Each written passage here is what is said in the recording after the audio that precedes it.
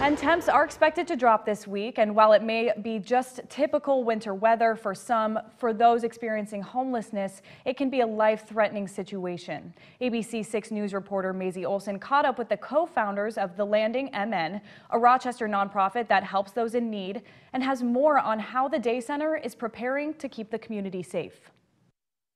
Winter makes life difficult for many, and for the Landing MN, it's hard to keep the day center well stocked and running. With temperatures dropping this week, they're asking the community for help.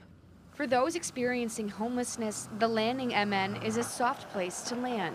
They can get food, a shower, and most importantly, find warmth in the winter. But co-founder Dan Fifield says it takes a lot more than you think to keep the day center running. Last month, our utilities just for gas, water, and electric was in excess of $2,000. We're looking at a $50,000 to $60,000 per month cost to run the day center.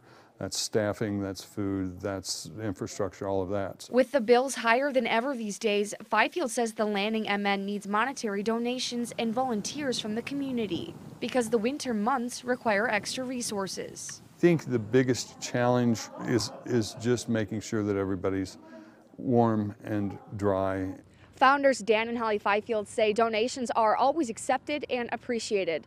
Those can be dropped off here at the day center every day between 9 and 5. For more information on how you can get involved with the Landing MN, you can visit our website at KAAL-TV.com. In Rochester, Maisie Olson, ABC 6 News.